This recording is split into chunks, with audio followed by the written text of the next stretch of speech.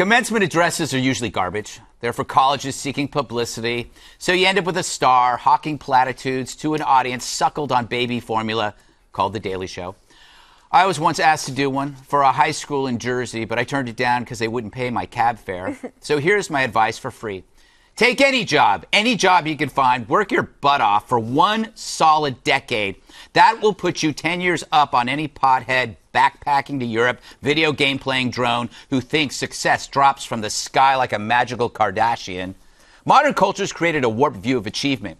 Not everyone gets a reality show. So instead, be a workhorse. And by 2025, you'll surpass the famous people you see now. Hard work beats those who prefer identity over industry.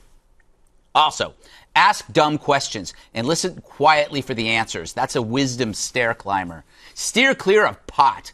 It's an ambition sapper. Wait till you've made it.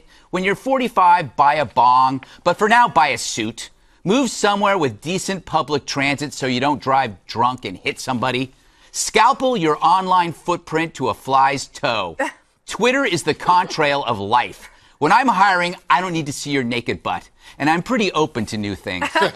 Real experience beats web activity. Everything's being filmed. So any public rant you do to a clerk at a shoe store, that scars you eternally. Which leads me to my last point. If you're hiring, if you're the person doing the hiring, forgive a scar or two. Remember that when we were young, we were also idiots. There were just no cameras there to catch it. All right. Speak for yourself. Well, you filmed everything, Dana? No, I wasn't an idiot. You know what the thing is? Well, I don't know. I've seen the photos. One thing I noticed when I was young was I was impatient for success. I think everybody is impatient for success. It will come, but you shouldn't let that impatience drive you crazy. Well, I think right now, though, there is some overwhelming concern by graduates because if you look, remember that book we talked about last week called Disinherited? Yes. It was talking about the amount of student loan debt, the regulations and taxes, all those things that add up so that graduates now, they're starting out the marathon of life with 20-pound lead weights on their ankles. Mm-hmm. So but I agree with you. Take any job, get started, and stop with the video games and pot. I'm not for that. Well, how about ever? Well, he 45. Said do it when you're 45. No, because my point is delayed gratification is the one thing we ignore these days. And if you delay it, it becomes more pleasurable later in life. And you don't want to put it before you do something. But how would you know to give advice on that? Because I do not believe that you lived your life that way. That is true. Okay, thank you. Yes, so I am a hypocrite. Thank you very much. That should have been my monologue. The people that you did not promote. Because they live like that. Here's my point. I have friends my age who started smoking pot when they got out of college.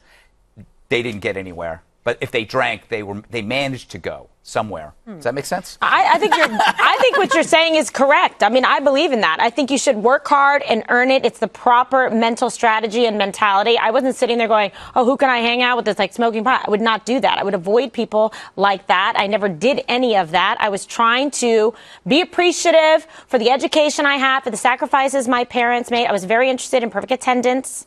Of course. And straight A's and, Dean's List, because those I think were worthwhile, endeavors. And it was important to spend my time in that way and become well-rounded. You know what I find so interesting with this generation, these people graduating days. Oftentimes, they have very low expectations for themselves. They don't really think that they can do it. And so I would say you should believe in yourself. Yeah. You talking about I disagree with you. Oh, no, I'm going to tell you something. In church, in church, the kids, I'll say, where are you going to college? And they'll say they're going to the community college or this state's going. I say, you're really bright. You have great grades. Why aren't you applying to some of these big fancier schools? Because they're afraid of rejection. They say things like, oh, well, my mom doesn't want me to move away, or I don't know anybody over there, or, that school's filled with a lot of white people. I just think it's crazy. I think, you got to believe in yourself. You can do it. That's what I would say to them. What do you say about the... But community college and state college could be a good option for people. But Eric, you know what? He brings up a good point. You must be willing to travel. In the C block, he brings up a good point. He had nothing. That's right. Why does Eric attack me? Can I throw one, Twitter? Can I throw one caveat to your? I love your idea. Take a job, do it for 10 years, and work at it, and you'll succeed. Can I just add? Take a job that you enjoy. Yeah.